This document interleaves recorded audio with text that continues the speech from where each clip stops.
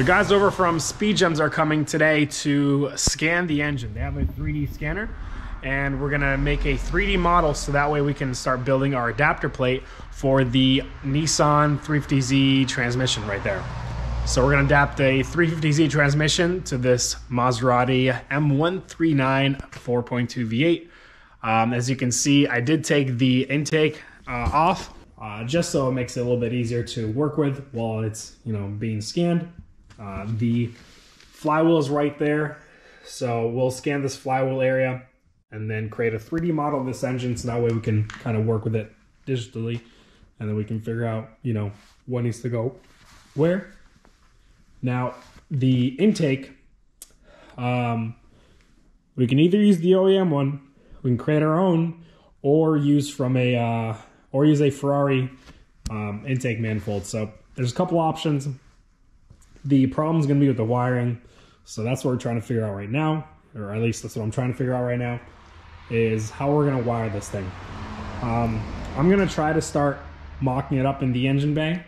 I'm going to clear some more stuff in there, and let's see how it actually fits in there. But yeah, it's pretty exciting stuff. Here is the Nissan 350Z transmission. This is the CD009, or it's basically the same as the 03 to 05, except I think it has some better internals. But same exact, they look exactly the same.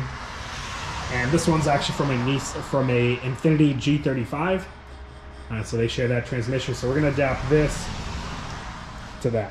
This is a 6-speed, so you got first, second, third, fourth, fifth, sixth, and then down to right and back. That's your reverse. So yeah, this will fit there. It's about, dimension-wise, it's about the same as the RX8. I think the shifter is a little bit, I don't think the shifter lines up properly, but we can adjust this, so we can cut this and move it wherever we need to. So yeah, the guys should show up any minute now, and then we'll get started on the scanning process. So, like the first scan, 121 frames. Second scan was 300. More frames the better, I assume. Yeah, you would think so until could get a little out of proportion. Because remember, it gets out of tolerance. So every time, if you loop around, it won't line up exactly on the circle. They all like smooth out. So I'll just take this screw that's out here, add a cylinder. Now we have a one with the radius.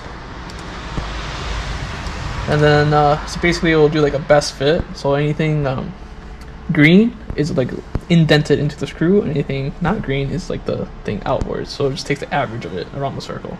This bell housing is a little bit bigger than what the scanner would take. Although you could scan almost anything, it will uncalibrate itself by accident, just because it's the way how it works. So if I was to start here, straight center, make all myself away here, it will be off just a hair, but enough to notice and make it hold bigger. So I'll put these markers down to reorient itself. So you can kind of see that that's what the tack is, but because of the light and how it's angled, it's not going to get everything. It's not going to get all the tack because it's shadow, I'm sure.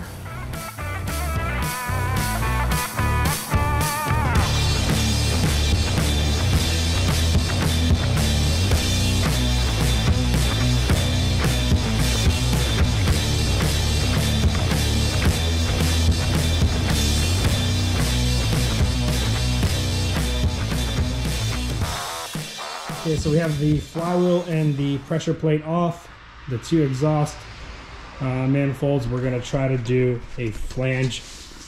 We're going to create flanges from these here, so that way we can build our own exhaust headers. So we're going to scan these tomorrow, and then the engine's pretty bare right now. We're going to have to create our own custom engine mounts to make it fit in the RX8, but other than that, we have the scans completed for the engine as well as for the transmission. Again, this is a Nissan 350Z or Infiniti G35 6-speed manual transmission. CD009, also CD001 works. Basically any manual transmissions from the 350Z or G35 from 03 to 07 will work. It's the same bolt pattern. This is what the flywheel situation looks like. Right here, these teeth on the back of the flywheel need to stay exactly where they are because of this sensor here. So this sensor, as you can see, basically reads the rotation of the flywheel. Because the adapter plate is, you know, 1/2 inch, 3/4 inch thick, we also want to move the flywheel out, but we won't be able to do that because we have to keep these teeth in line with the sensor. So we'll have to do some brainstorming and figure out the solution there. While the guys are here, we're going to try scanning a couple more things. We'll do a body scan of the MR2 for the fender flares, see if we can make something out of that. Maybe like a little model kit or something like that. And then as well as the Ford Raptor, you know, engine mounts here and there. We'll see. But productive day, more tomorrow.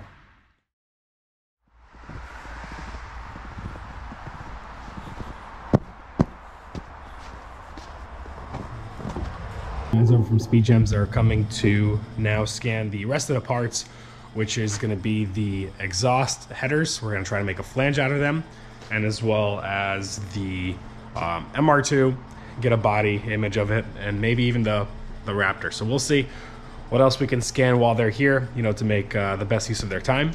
But yeah, let's get started. We have Osmar, who will be kind of leading the scans here, and let's see what that looks like. So how this works, it goes off of light and picture. And if the light reflects back, it screws up the picture. So if I put masking tape, it's a little bit dull color surface, should, in theory, work out a lot better pick up surfaces, like that. Because before, I didn't think it would be too shiny, but I guess it was. Where the bolts would reflect and not create a nice circle. Started off with this, turned it STL, imported it into Space Claim, added a plane. I roughly made it even off the flat surface here. Then I use a special tool called Extract Features, or Curves. Now you can barely see it here, but here are the holes. Now, does not look perfect, I will admit that. So, we can just fix them. That's why I was asking if all those things were uniform. Yep. So that way I can get a nice like diameter. If it's right, it's right. If it's not, then yeah, change it. But I can do that for all these holes here. I can get that. Okay. I think the exhaust flame is going to be the easiest to replicate. Yeah. By all. But I mean, why not scan the whole thing while I'm here? So, I am just putting these stickers on here.